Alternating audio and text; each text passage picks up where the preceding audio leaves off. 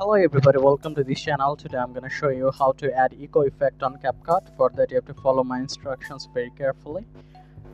First of all, open your Capcut application. Now you can see this is the home page of Capcut application.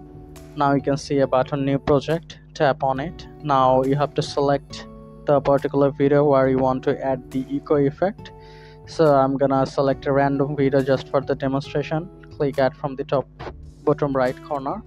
After that, tap on the video, then extract the audio. Okay, here it is. Tap on it. The audio has been extracted. Tap on the audio, then go to the voice effect option. Then you have to find the echo option. Here it is. Tap on echo. You can select the quantity and strength according to your requirement. Tap on the check mark. That's it. The echo has been added.